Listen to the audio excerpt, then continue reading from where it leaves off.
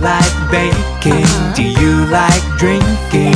Well, I love alcohol with everything. So come and join me for 2 or 20 shots now that you're brinking with tin. That's me. Hey, I'm shooting now.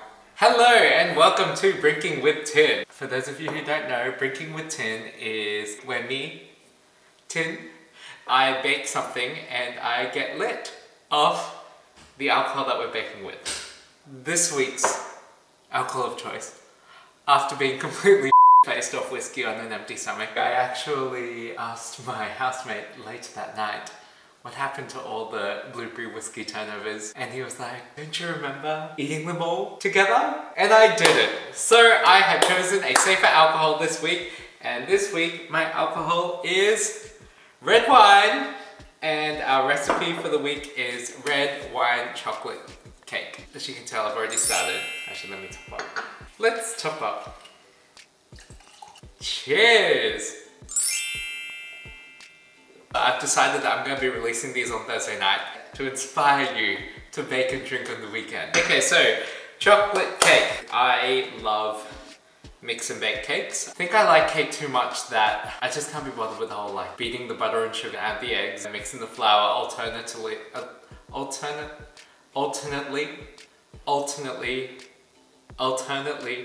with the liquid. I mean, no one really has time for that. So I'm going to do close to a mix and bake recipe. It's good. That's all you need to know.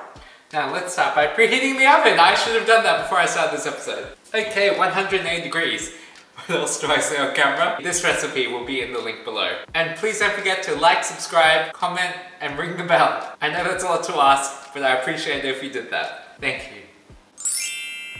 In this chocolate cake recipe, usually calls for boiling water, and that which I have replaced with hot red wine, which I've just microwaved, in my favorite mug. Shout out to my friend Olivia's mum, who got me this for Christmas when I had Christmas in London, which was cool to have a white Christmas. So I'm mixing the hot wine with the cocoa and whisking said cocoa. I'm going to put the same whisk in the bowl that I'm going to use shortly for the rest of the cake, because we like to minimize the amount of washing. Also, during isolation, I started selling baked goods on Facebook Marketplace. I'm whispering because apparently this customer was meant to come at 4 in the afternoon. Turns out she was working, and then she decides to rock up with her boyfriend at like 8 o'clock at night. And then upon coming back into the house that I live in, we have a metal screen door. I had already started drinking for this episode, and I walked into the screen door. And so now I have bloody knuckles. I don't know if you can see. But fortunately, I was wearing a mask, like everyone should be right now, and it protected my nose and my mouth. So I'm okay. The moneymaker is okay. Now, into this mixture of heated red wine and cocoa, we then add bi-carb, which will then create a very exciting chemical reaction. The leavening agents in cake are activated by heat. This is one of the leavening agents. If you don't know what leavening agent means, it is the stuff that makes it rise. The bi-carb into the cocoa and red wine. Oh, and it should froth up. That is the bi-carb activating in front of your eyes. Then we have the other half of our cake. We have the trois eggs. I'm so French. Oh, by the way, if you haven't noticed, I have a brand new merchandise apron. This is me modeling the apron, and it is Brinking with Tin. And if you can't tell, the W is a wine glass. Here we go. I'm one of those people that counts the calories. I just discovered this new red wine by Wolf Blast. They're not sponsoring me, obviously, because this is my second episode. I've probably got 10 views on my first episode. It's Shiraz Cabernet, and it's only 320 calories a bottle, and a bottle is 8.6 standard drinks. How good is that? So I can get face and not be worried about the calories. Cheers. This bottle is for baking, and this bottle is for me to drink. And if you don't know, I'm Tin. And that ensures that I have the amount of calories that I've allotted myself for today. That said, I still have about 200 calories left in my day, so I might finish the rest of the second bottle. We have the eggs and we put in our oil. I actually find the best chocolate cakes usually have oil. My sister, who's actually a professional baker, go follow her on Instagram. Give and Bake Brisbane. She's been on Channel 9 and on Channel 7.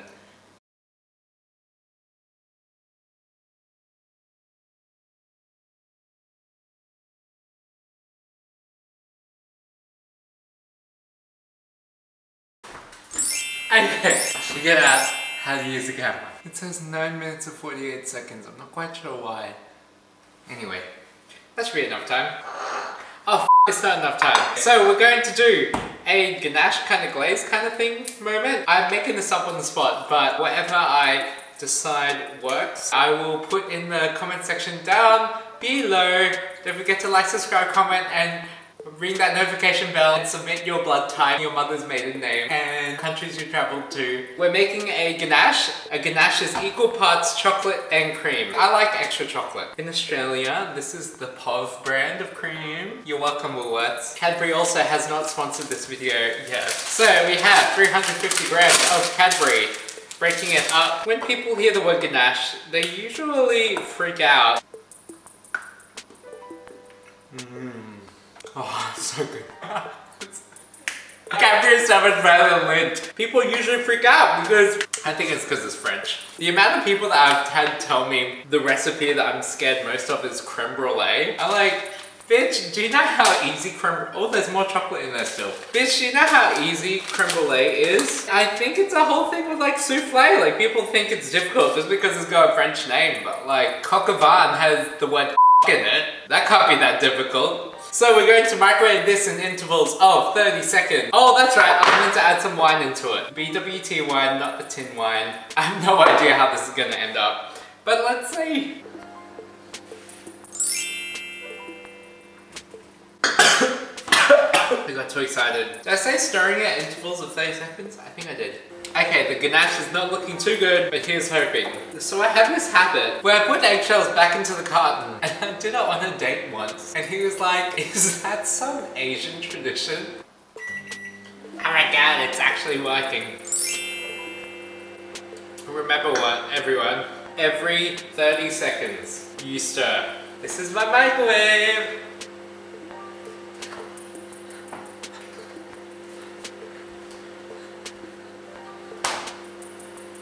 So the reason why I do it in a rectangular Pyrex bowl is because it gives the most like surface area when we put it into the freezer, because I'm shooting this very soon before my bedtime and I need it to chill as soon as possible. Oh, it tastes good. So once it gets warm, even if it's still a bit lumpy, you can usually just keep stirring it and eventually all the chocolate will soften.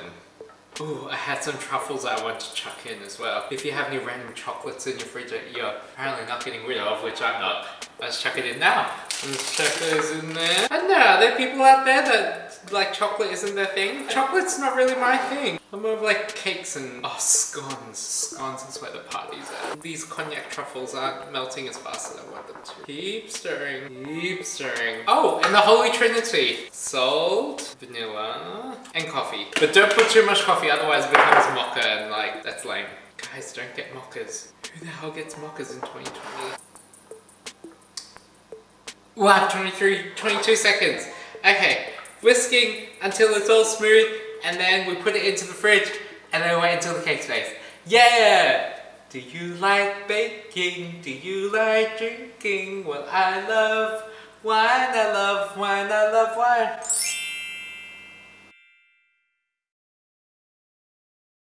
Okay, so if you can't see, I finished this empty, and now we're on to the Brinking with Tin bottle. Cheers! We have our ganache, ready to rumble. Here's my housemate, Mitch Lagos. This is Mitch, a big inspiration as to why it started. Go follow him. Mitch Lagos TV.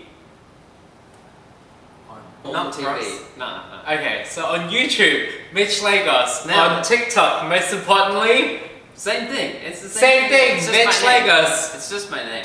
M-I, not A. M-I-T-C-H-M, not M. M-I-T-C... How drunk are you? Just say a handle, okay? Why don't you have 5 M's in your handle? I see the tin bottle is empty. What's your handle? Just say handle, like get out of my... It's Mitch Lagos. L-A-G-O-S. I've been chilling the cake. Chilling the cake. Here we go. I've been talking about whether I'm going to split this into 2, but I think I'm going to do it. Mitch, do you want me to split the cake into 2? Should I fill the cake with ganache? Oh, you should totally fill the cake with ganache. I'm going to fill the cake with ganache. We have a serrated knife. Some people don't know what serrated means. It has these bumps on it. Okay. Maybe one day I'll create a video about how to like split a cake. If you don't want to bother splitting a cake, just like pour the glaze over. The cake inside is still so warm. A little bit on the inside. While I was on a break, I was watching Rhythm and Flow on Netflix. Does anyone else watch that? I love Cardi B so much. If I were to choose between Cardi B and Nicki Minaj, I'm probably still choosing Nicki. Okay, picked up that. Go. Just plop it on top. To be honest, once all this gets cold, it actually all just sets by itself anyway. So like, you don't really need to like make too much of an effort of it being perfect. Yes. Oh my god, my cake is breaking. Need some ganache to glue it together. There we go. Holy shit, that's calorie. We need some Brinking with Tin wine. You know what would make this good. Always sprinkle with salt. It is so fucking good. There we go. Cheers to Brinking with Tin. Alcohol with everything. So come and join me for 2 or 20 shots. Now that you're Brinking with Tin. That's me.